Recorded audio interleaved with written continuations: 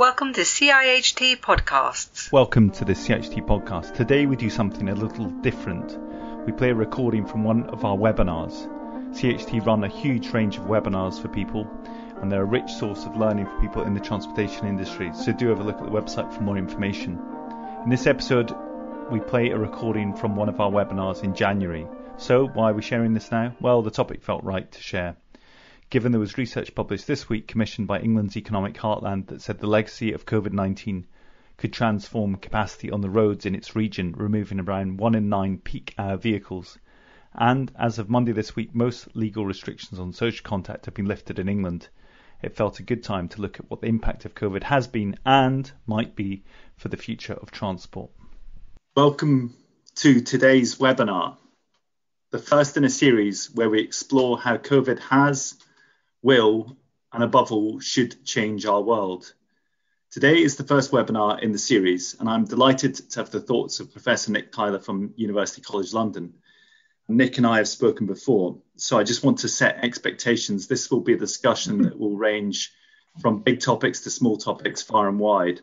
And Nick has a unique ability to draw together different disciplines, from engineering to neuroscience to architecture to transport planning, just to name a few, and then look at how these connect together to make the world a better place. So please do keep your questions broad and feel free to ask things that you feel fit within the topic of today's webinar. So please just type in your questions and we'll draw on them as things develop. But as a starting question, I would say the pandemic has forced change on all our lives. And I want to explore with Nick how things could change and whether that change could actually be a good thing. Could it be a turning point, not just for individuals, but for societies? So Nick, do you think this experience calls for a rethink of how we think about transport? Hi, Justin. Yes, I think the straight answer is I think it's a really exciting opportunity. In a way, the pandemic has caused us to sort of put it on a sort of full emergency stop with all the handbrakes and everything we could possibly do, and then do something else. And I think actually the great opportunity is not actually to try and go back to wherever it was we were before, but actually to say we've got a fantastic chance here to do the kinds of things that we would have done. And we have seen some of that. I mean, I think the rollout of cycling schemes, pedestrianisation, these sorts of things, and the speed with which those were put out would never have happened without the pandemic. And so, and some of those, of course, will go and some of them will stay. But I think it just shows that when you actually sort of clear the clutter out of the way, things can be done and you can do things, even though, of course, the pandemic itself is, of course, a tragedy and a terrible thing for people, and we've lost a lot of lives, and this is never a good thing. But actually, we should learn from disasters and not go back to where we were before, because all that will happen is we'll just have another one. So I think that's true. So to me, I think that my starting point on your question is, I think employers have learnt that there's quite a lot of jobs that they thought to get them done, you had to sort of chain a person to a desk from 9 o'clock till 5 o'clock. And they had to do it there and then they went home and that was it. And I think that reality has not been around for quite a long time. But a lot of employers have thought that about certain jobs. Some jobs, you do have to do that. You're not going to do neurosurgery on your kitchen table. No, you need facilities and you need to be in certain places for some things. But there's a lot of jobs that are actually movable. And the pandemic has shown employers that these kinds of jobs, actually, these people, they will do it at home or wherever they're going to do it. And they don't need to be tied into the office. So I think what that's done and how it affects transport is it really calls into question, why are we taking all these people, sticking them into public transport at ridiculous densities so that we can get them to work at 9 o'clock in the morning and take them home again at 5 o'clock in the afternoon in the centre of a city? And if you sort of think, well, actually, if we don't have to do that, the transport system actually could change quite a lot. London takes 1.5 million people a day across the Circle Line. If you imagine the Circle Line like a marker, it's about 1.5 million a day cross that in the pre-pandemic, and another million come in from outside London altogether into that area. If you actually cut that by half, for example, just as a random number, that would alter tremendously what the density of public transport and so on. And when I spoke to transport operators in London about this, their first thought was, this is horrific. What this means is we'll lose money. We won't be able to, where's the income going to come? Where's the revenue going to come from? Without realizing actually that the cost of a lot of the transport system is to supply that peak. And so if you actually even it all out, and so that you didn't have the peak, but you had many more people traveling in the off-peak because people have changed their working times. And if you actually change where they're working, so not necessarily people working at home or in an office, but actually working in other kinds of establishment, what used to be called internet cafes and things like that. There are all sorts of different working experience environments that you can have now, but they could actually be in the suburbs, and you could actually have people moving around and choosing which suburb they wanted to work in today for whatever reason, and your transport system would need to reflect that. So it could have a profound effect on the transport system, which would enable the network concept to be changed, that would enable people to be able to have much, much more choice about how and when they work. And you take away the whole sort of pain of actually having to travel in the peak. So it could have a profound difference. You mentioned pain there, and I think one thing is the sort of experience, but then also the feeling of time being lost, that people's time is lost to commuting, and it's not. I think people looking back on their lives don't go, oh, what a wonderful life I had commuting to work. I mean, most people don't have that luxury, I think. Yeah. So the idea of the 15-minute city seemed to gain traction last year, something we explored as an institution. But I was wondering what your thoughts were. Do you think we should be trying to create 15-minute cities? Well, I think the idea is really good. Where I stick on it a bit is the 15.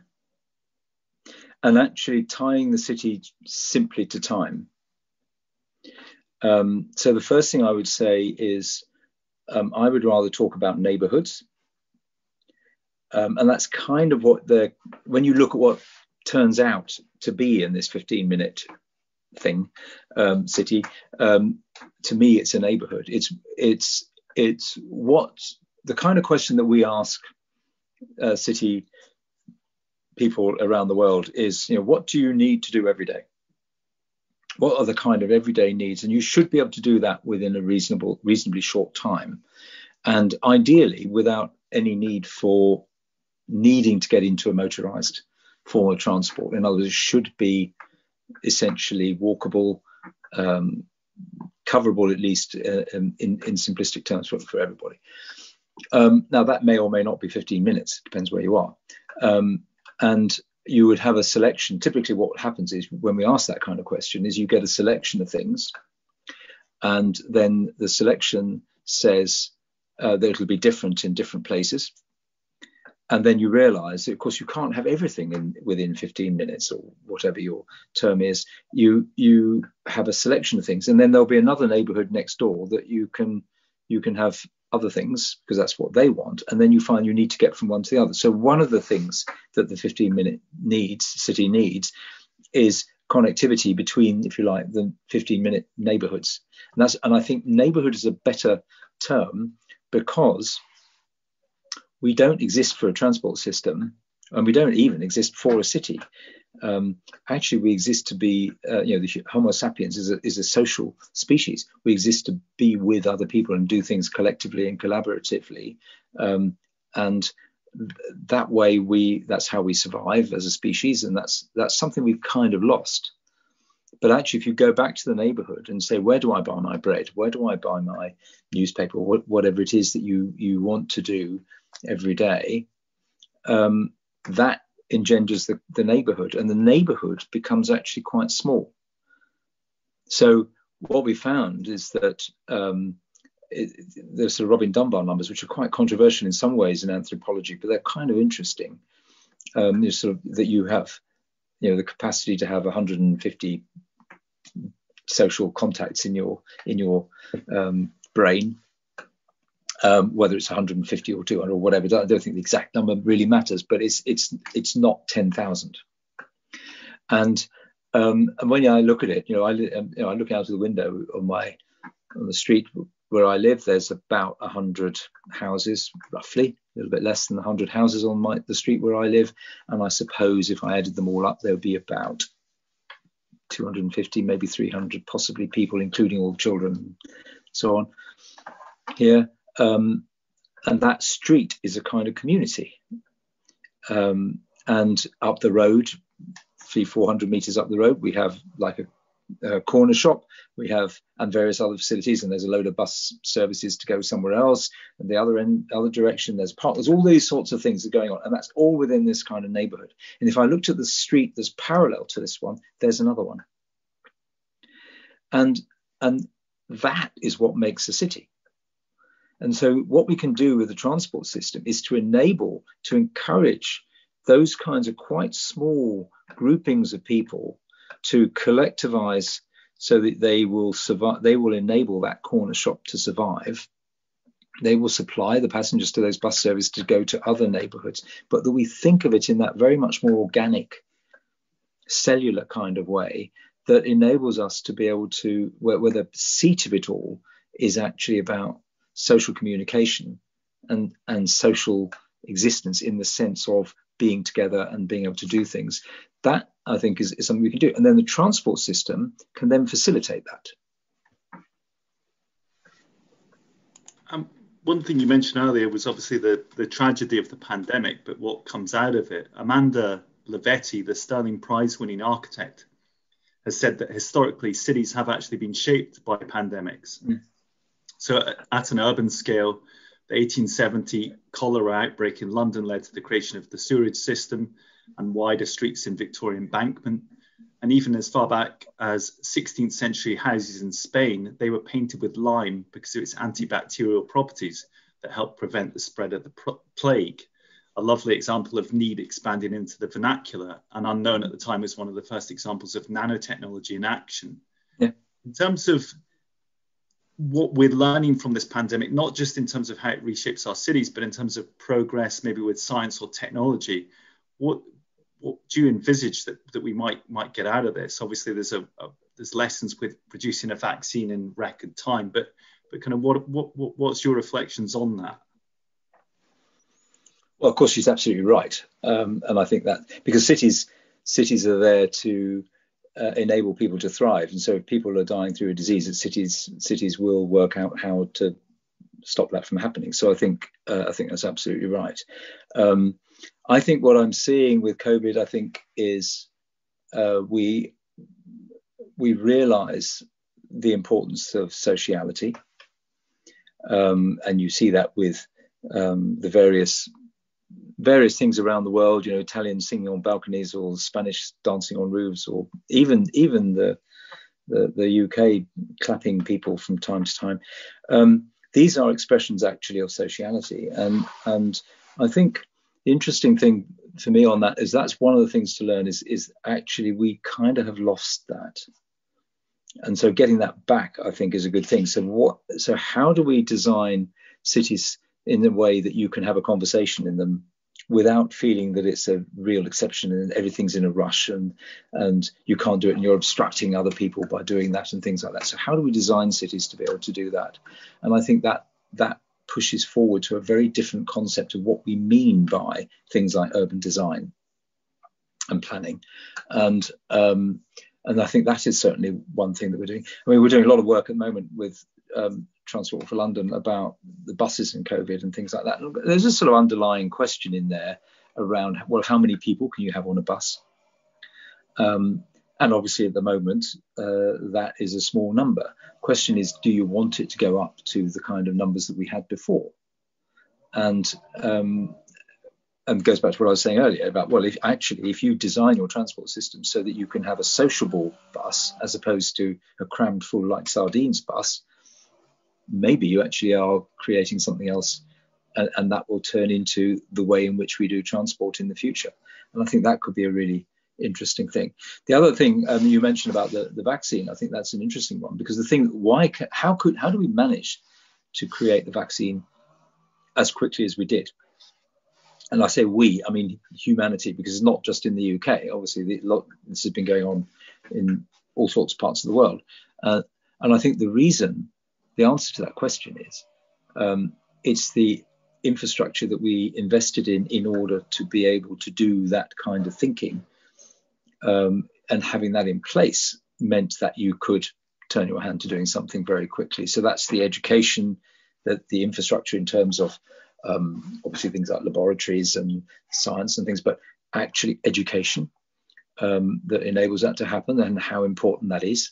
And we kind of see it almost like a label or a ticket or something you do until you're 18 or whenever. And actually it's fundamental for the survival of the species. So I think those sorts of things, compared with sewage, they're more abstract, but actually they're fundamentally important, I think. I suppose air pollution is another one. I mean, we were aware of air pollution before. We knew that air pollution was a bad thing, and we don't want it. But we hadn't been thinking about viruses in the air pollution. And I think what COVID has done is made us think much harder about what is in the air, and so how do we actually research that? Because at the moment we don't really.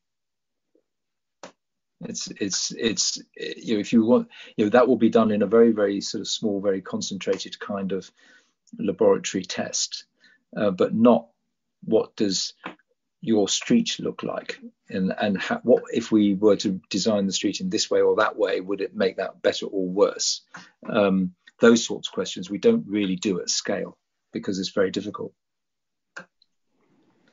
Just you mentioned public transport there, and one of the questions that's come in is the attraction of public transport systems is closely related to the frequency of the service, among other things. So cutting the peak to half, as imagined in a post-COVID world, could create a knock-on effect of cutting the attractiveness of public transport itself. What's sort of your view on that? Yep. Okay. Well, that's exactly it's a really, really good question. So why would we cut the frequency? If people, you can do all this without cutting the frequency. You can simply reduce the number of people on a vehicle. So this is what COVID has fired up, because if at the moment in London you can have maximum of 30 people on a bus. Big sign on the door says 30 people on this bus, and you have a bus that can carry 90. And the question is, if you retain your frequency, you'll be carrying essentially a third of the number of people that you would have been carrying if you had 90. Fine. And what the economic trick is that you then, in the off-peak, you may only have 2 people on the bus or 5 people on the bus. So if in the off-peak you were carrying 30 people on the bus, you've now increased the off-peak and you've decreased the peak. And the question is, at what point do those balance out? And it might not be 30. I think it's probably a little bit more than 30. I think it's probably nearer to 50, but it's not 90. And so I absolutely agree with the question. Frequency is kind of all. You really have to deliver frequency. And the size of the bus is simply the amount of air that you're moving around, not the number of people.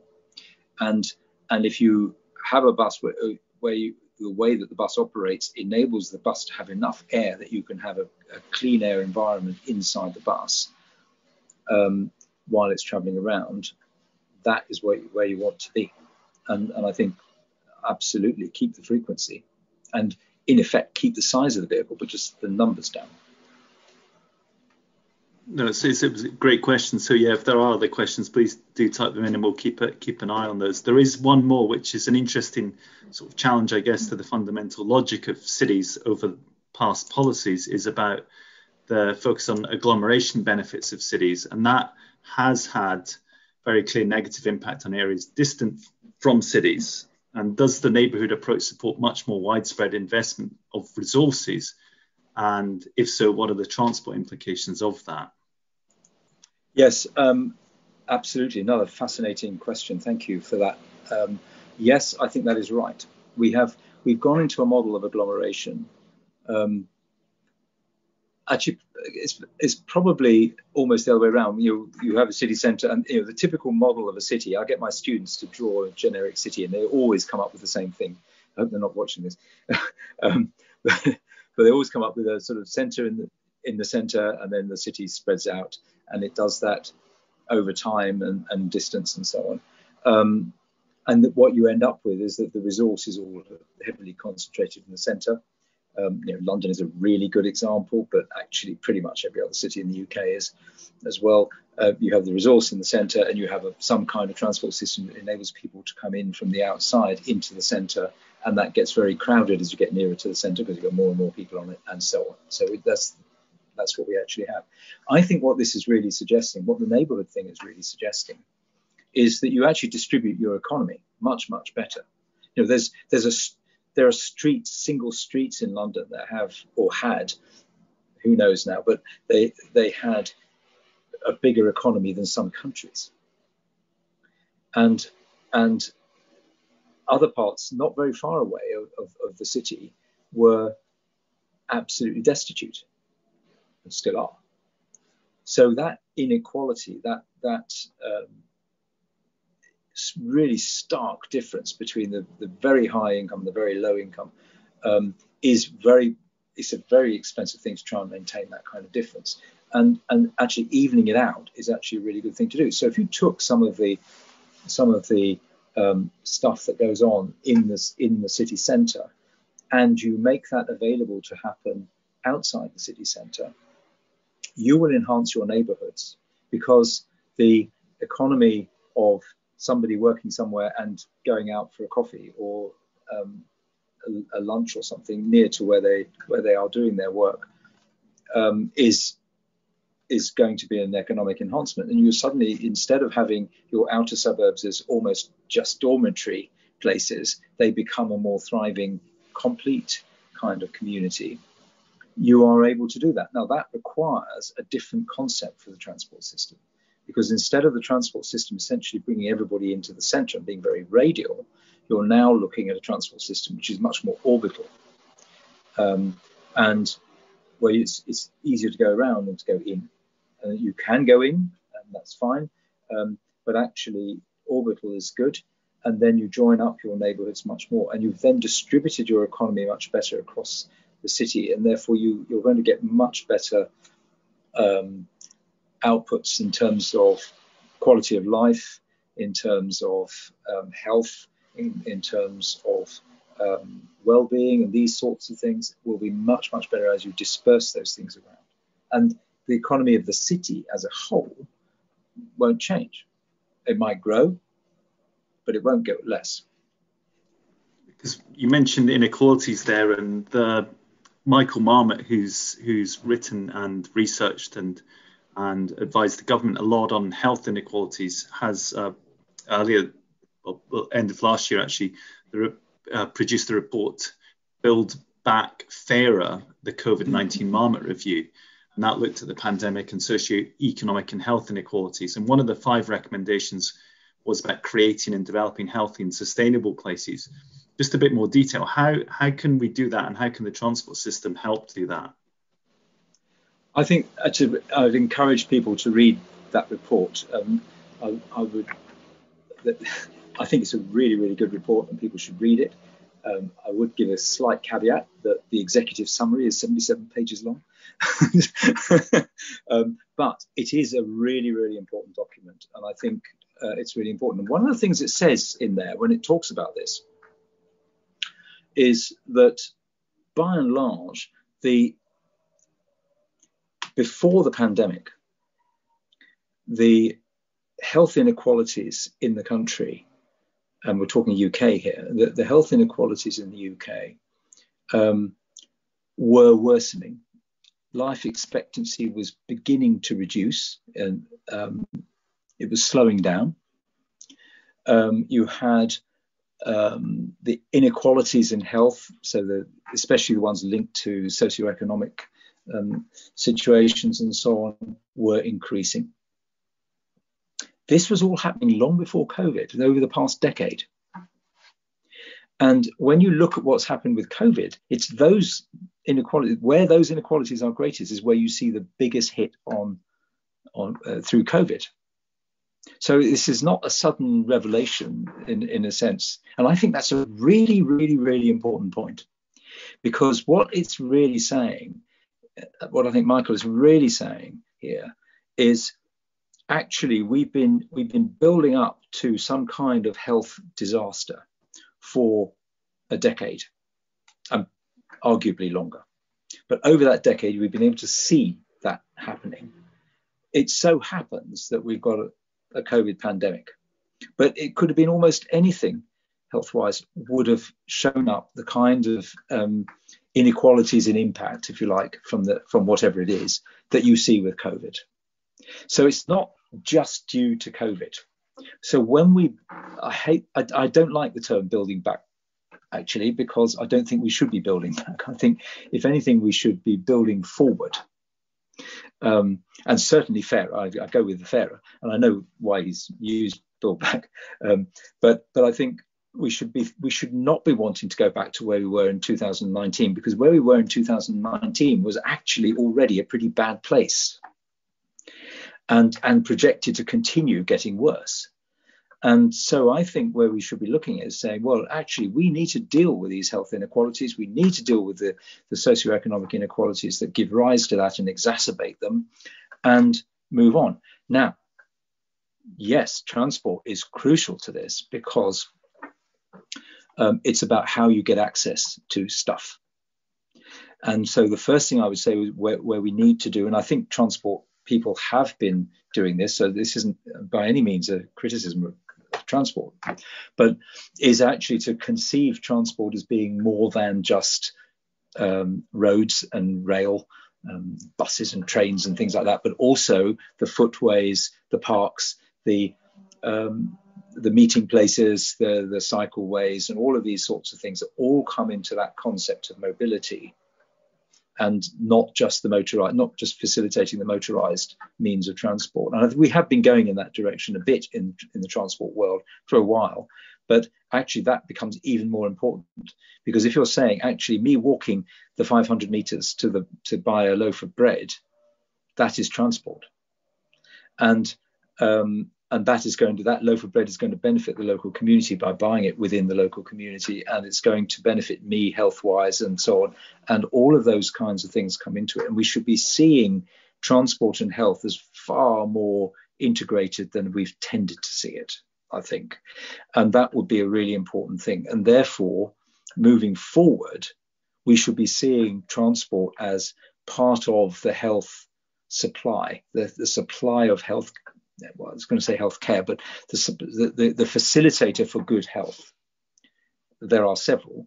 Diet is one, clean air is another, and so on. Transport is one of these. And that means we have to think very hard about, how do we get motorized movement? Well, how do we get it without polluting the air we breathe? How do we do it without killing people? How do we do it in a way that enhances mental well-being? And see and think about what are the characteristics of a transport system that would do those things, and then how does that then fit into that neighborhood model? And then you're starting to see how transport can be part of the package of how you reduce those inequalities, because you're improving access, but in a sustainable, equitable kind of way. And how you then And what does that mean about the way we design it? So come back to my bus. Maybe 30 people on a bus is a jolly good idea, because actually it's much easier to have the sociality in a bus which is not so crowded.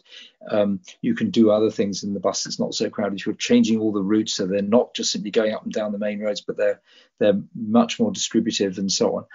These are things which actually will help that health gain. So I think there is I think transport, from my mind, transport is actually quite at the core of those improvements in health. And the problem you have is that people consider health, they get confused between health and medicine. And so they come along and they're looking for an illness. So we're very good at spotting COVID. So, this is a thing. And what our first reaction, let's get a vaccine to deal with COVID. Great, fantastic. But a vaccine is just a very short-term fix. Fixing the issues that mean that COVID or any other disease become so bad is about fixing society. And so we need to think much, and this is, I think, what underpinning what Michael Marmot is saying, is that we have to underpin those societal issues in order to make ourselves resilient to further attacks from disease, because they will always, we'll have another one in 10 years' time. I mean, it's going to happen.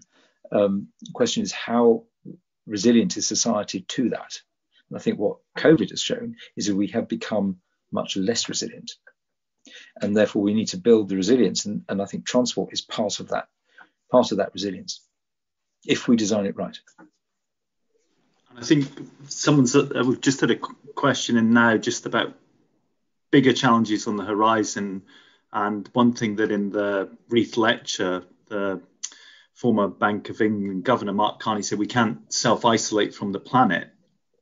And in that regard, how do you think the way COVID has changed people's mode of travel affects transport goals to reach net zero carbon by 2050?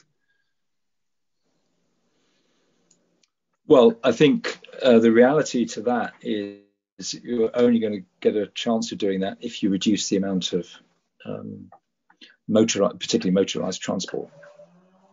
Because ultimately, whether you have, we could have an electric vehicle, and the electric vehicle obviously emits less pollution than an internal combustion vehicle. I was going to ask you actually about that, given Elon Musk is now the richest man on the planet, beating Jeff Bezos. So it's been a race for sort of billionaires of what the themes are of whether it's online shopping or where it's the future of electric vehicles. But on the back of Tesla's rocketing share price, so I think electric vehicles is that part of the solution.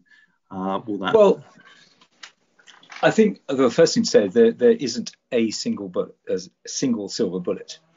So they're part of a solution, but they're not pollution free. You have somewhere electricity is being produced. Now, of course, if the electricity is being produced in a pollution free kind of way, then that's good. If it's not, then it's not so good. But also, don't forget that 50% of the particulates emitted by a car actually don't come from the engine. And the electric vehicle has all of those. So the bits of rubber on the road and the brake dust and all of those sorts of things, which go into the PM 2.5s, those all get emitted by electric vehicles, and arguably more so than with ICE vehicles, because they're heavier. So they come with a nice gloss on them. And they're certainly better, but they're not pure. They're not actually the answer. I think ultimately, and the big problem is that in the end, we're talking with the laws of physics. If you want to move a mass a certain distance, you need a certain amount of energy to do it. And if you are walking down the road, you have your how much it is, 70 kilos of stuff to move around, and you require energy to do that. And we do that by eating food and etc. And that gives us the energy to be able to make that movement. If I put myself in a 1-ton car, I now have to move 1 ton and 75 kilos. And therefore, the energy required is going to be much greater. Even if I didn't do anything about speed or anything like that, it's simply the moving the mass a certain distance. And so ultimately, to get the emissions down, we need to get the energy consumption down. I know the two are not the same, but we need to get the energy down. And therefore, you need to reduce the amount of transport you do. And the thing is, we built a life over the past 100 or so years where we have built up the quality of life on the basis of having access to things which are further away than we can walk to. And therefore, we need a transport system to do, that's the way we've developed over the past, but only the past 150 years or so. So how do we actually reduce the amount of travel without reducing the quality of life? Well, I think that is one of the challenges. We need to kind of break the supposed connection between increases in quality of life depending on increases in the amount of travel. We need to break that because it's not true. We might have made it to be true, but it isn't necessarily true. So I'm just going to have to stick some power in. So it's not necessarily true. And I think we should be working much, much harder at figuring out how you get your quality of life, number one.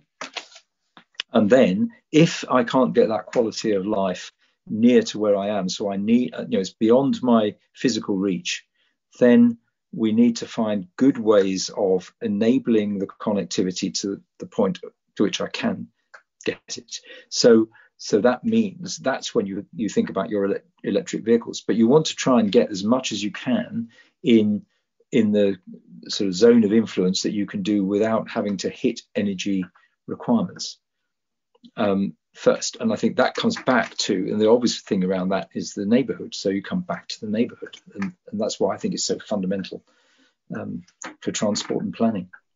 And at the start, I alluded to your connection of different disciplines. Can you say a bit about the laboratory that you're developing at the moment and how you envisage that will help solve some of the challenges? I'll leave it vague there, so then you can over to you to explain a bit more. Okay, well, yes. So to do all these kind of things, so what we look at is, in very broad terms, is essentially how people interact with the environment, how they move about in it, but why, what stops them from doing it, and we look at that from a vast range of scales. So the laboratory, which we are now in the final stages of completing, enables us to create a life-size environment. So we can build a 100-meter long street or a town square or an airport or whatever. We can build any of these things at scale, and then we put people in them and we study how the people are reacting. And we study that by the usual way that you might do it now, which is to ask people, so what do you think of this? Do you like that? But also we study their physiological responses to that, and we test their psychological responses, so we can see whether they are moving differently in different environments, whether they change their posture. Do they move closer to people or further away? Are they becoming more nervous? Are they becoming more relaxed? And we can look at things like their heart rate. We can look at their oxygen consumption. We can look at the way that their eyes, how people's eyes move is a very, very good way of seeing what is bothering them. And we've now got some brain scanners in there, so we can actually look at how the brain is responding as people are interacting with the environment, and those sorts of things. And the laboratory will enable us to create those environments to quite an interesting degree of both realism and control. So we have a lighting system that enables us to simulate daylight from anywhere in the world at any time. So as the Earth goes around the sun and spins around its axis and all that sort of stuff, the angle of the sun to anywhere on the Earth changes. So the color of light in the morning is different from the color of light in the afternoon. And we can reproduce that because the lighting system we have is multispectral. So it enables us to play with the intensity of different bits of the visual spectrum, so we can change that.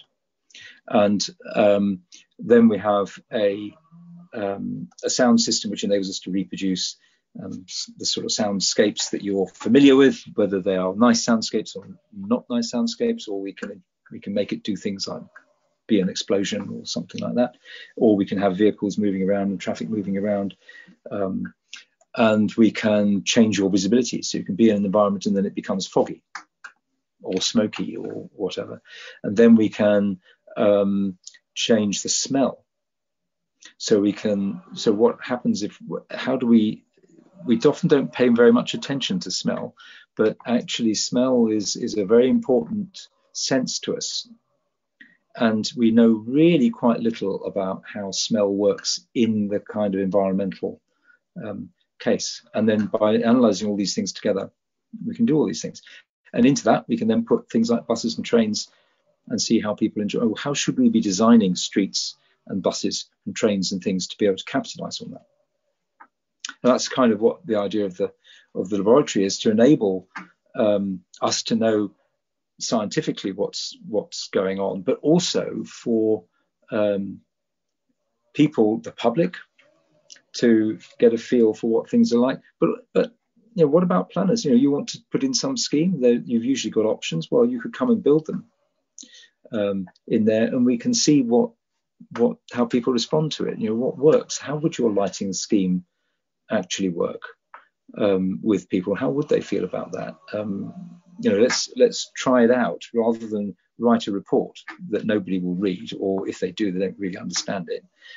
Come and feel it, be there, and see what it looks like. And I think you'll get much better participation from the public from doing that if you can show them what it would be like if you did whatever it is you're trying to do. And I think that will enable planners and designers to become much more creative, because they're not closed off by thinking that would never work. They would never accept this. Well, maybe they would. And I think that would be an interesting thing to try out. So it's an interesting space for helping people see different future worlds, I guess, that they can live in, which enables that to happen a bit more. Because I think previously you'd alluded to what Henry Ford had said when he produced, obviously Henry Ford, who was the first mass-produced cars. And he said if I had asked the public what they would have wanted, they would have said faster horses. So if he'd listened to the public, he would have not been able to think of a different way forward. And the iPhone similarly, I guess, is now ubiquitous, but people didn't know that they wanted it until they had it. So can you explain that in a bit more detail, perhaps in relation to what you've just been saying about how we can achieve what might be beneficial for people, but in a way that kind of supports them on that? Yeah. A few years ago, we had a project to design a bus service for older people and disabled people in one of the London boroughs. And the idea of this bus service was to bring a part of that borough, which was actually quite remote from the centre of the borough, into the centre of the borough, so that they could then do things in the centre of the borough, the shops and so on, but also that they could then get buses to go somewhere else.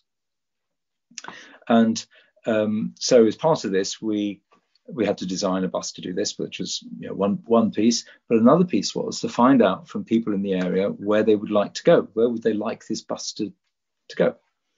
And I sent this poor hapless researcher out. I still feel guilty about this to this day.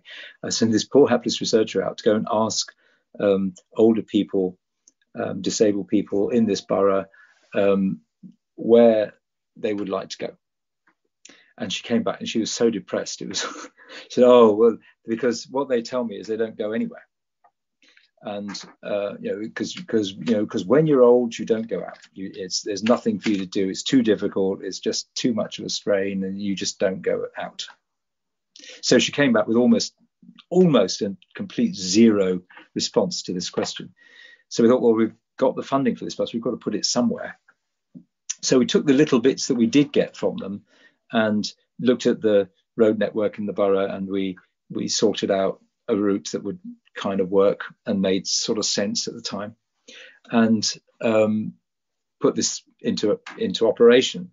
And I suppose a week after we started, the bus was full, completely full. We had complaints that it wasn't big enough, and so we let that run for a while, and then we got all the people in and said, all the users in, and said, so this is very popular. You obviously will like this bus, So what do you think of it? And they said, oh, the bus is rubbish, because it doesn't go where we want to go. And they said, you get on the bus, it goes up the road, you see where you want to go, and it turns off. And we said, well, so we realised we had to go and say, well, you never told us you wanted to go there. And of course, they didn't know that they wanted to go there until they'd been on the bus and saw it. And I think it's a really good example of you kind of got to put the thing in action in order to find out what people really want from it. And then they'll tell you it's something else, but they're telling you that on the basis of what you've done. And so we could adjust the bus route. And so it went to where they wanted to go. And they were all very happy after that. And it was absolutely fine. But I think that idea of enabling people to try something out before you've stuck it all down and set it in concrete, I think is a really, really, really good point. And I think you can, and what this laboratory will enable people to do is to do precisely that. That they can, if they want to sort of say, well, what should the lighting look like in our high street? What would you like the lighting to be? We want to reduce the cost and we want to do this, but what would you like it to look like? There's lots of different ways of doing that. Well, the first thing that local authority could do is to come to us, and we could show them the whole range of lighting that they could have. I mean, not just in terms of products, but what kind of light do you want? So what do you say to the lighting manufacturer? Instead of the lighting manufacturer saying to you, this is the light that we produce and it costs X, you go to the lighting manufacturer and say, this is the light we want.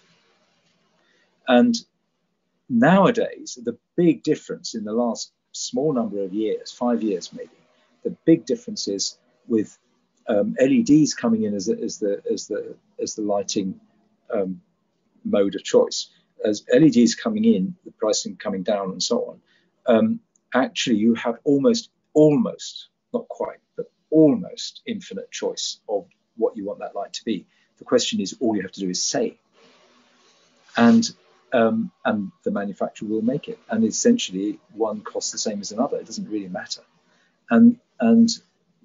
But a lot of people just don't realise that they've got that kind of choice, and it's a huge choice. So you could come to the laboratory and you say, well, what would it look like if we had this colour? Well, here is this colour. Here is that colour. Here is another colour. Here is something else. This is brightness. This is more focused and nuanced lighting. This is what it would do. You can come and try all that inside the laboratory, and that is very helpful for you as a designer. But it's also helpful to us because from all of that we learn. The more we learn, the better we can help in the future. And so it's a real win-win kind of situation. And then you can bring your public in and you can say, what do you think of this? And so you might say, well, that's all very well. You've got this one laboratory. It's the only one on the planet. How do you do that? Well, I think we can do that. And it comes back to, in a way, what we're doing now. Because I think we can give people it won't be the same full experience of being immersed inside the environment of, in this case, the laboratory, but you would be able to see it, and you could ask interactively, and you could go and look and say, well, if it was a bit more blue, what would happen? Those sorts of things. We could do that because one of the things we have done is to install a huge capacity internet system so that we can actually send that kind of information out in real time, interactively, so that we can do things. And actually we have projects for that, for the laboratory, which are being run from Japan, for example. So I think we can do some interesting things for planning and design. I think you've alluded to kind of we've got 10 minutes left, but it's that connection between transport and particularly car use historically, looking back, I guess, referencing the Marmot report earlier, looking back, there was always a connection between the two, economic growth and vehicle miles traveled. But then with the internet, obviously that changes. And one of the questions that we've got is, in the summer of 2019, the European Environmental Bureau published Decoupling Debunked, and that was analysing if sustainable growth was possible. The paper's conclusion was the case for economical sufficiency rather than economical growth. Can the Western world be ready for such a concept, and can transport facilitate this in the Western economic model? And one of the other questions we've got is, should the purpose of all, and I think it kind of helps with this, is should the purpose of all transport professionals be to improve the quality of life for everyone? Well, at the latter point, I say that's why else would you do it? I mean, I absolutely go along with that. That's precisely what we're teaching our students to do, and it does change the way that you do that. But yes, so absolutely. And so actually, I think economic growth is actually a really quite harmful way of looking at a way of deciding how to do things. I think because it's extremely monocular. It's a very narrow kind of thing. I think we really need to have. I mean, one of my colleagues, Henrietta Moore, talks about prosperity, and what she means by prosperity is there will be some economic angle in there, but actually just simply the economics isn't enough. It's got to be a quality about it. It's got to be the sense that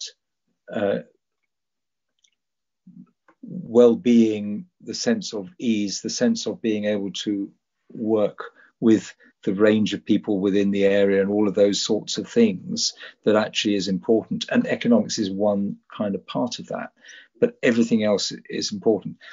And I think that in a way, transport is one of the ways of actually helping that happen, because we can enable, if we think of transport as something which brings people together rather than takes them away. Because come back to the point that we are a social species, that we thrive actually from sociality.